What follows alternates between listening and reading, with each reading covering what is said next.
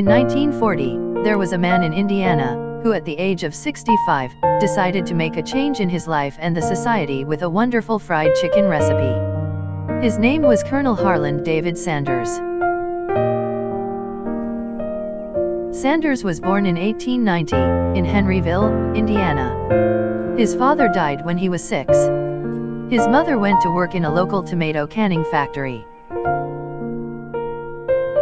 Meanwhile, Sanders, who was the eldest, was forced to take care of the home and his family. During this time he started to develop his cooking skills.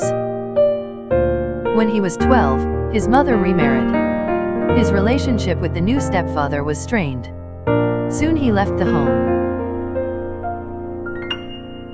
He got a job in a farm, where he had to feed animals and do odd jobs. During this time, he was balancing his farm work with a full-time education.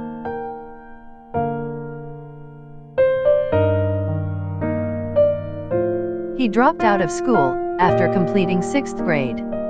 Over the next 28 years, he took on an incredible number of different jobs across the country.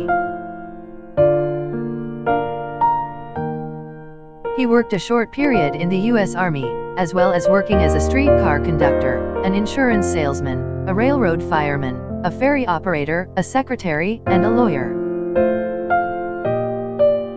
As he left his youth and entered middle age, it became increasingly likely that Sanders would never achieve the success his hard work demanded. Still, he continued to try his luck in different fields. In 1930, he became a franchise of Shell Oil Company gasoline station. To improve the sales in the gasoline station, he began to sell chicken dishes, steak, ham, and other comfort food to his customers.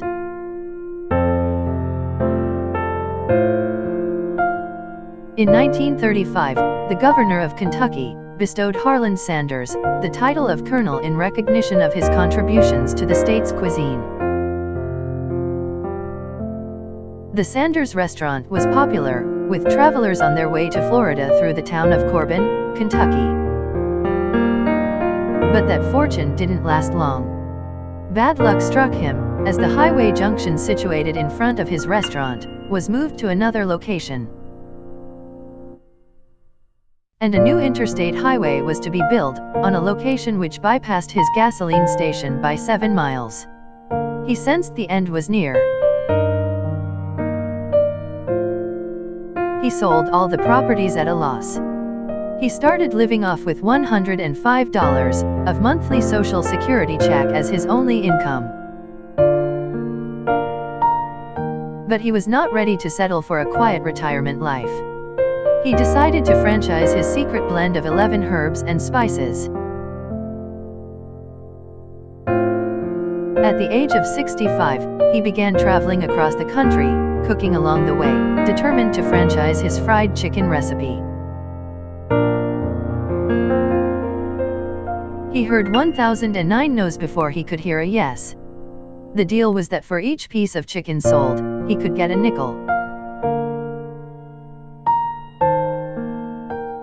By 1964, he had 600 franchises, selling his trademark chicken. In 1976, Colonel Sanders was ranked as the world's second most recognizable celebrity. It is amazing how a man started at the age of 65, built a global empire out of fried chicken, with hard work and persistence. His life teaches us that it is never too late to find success in life.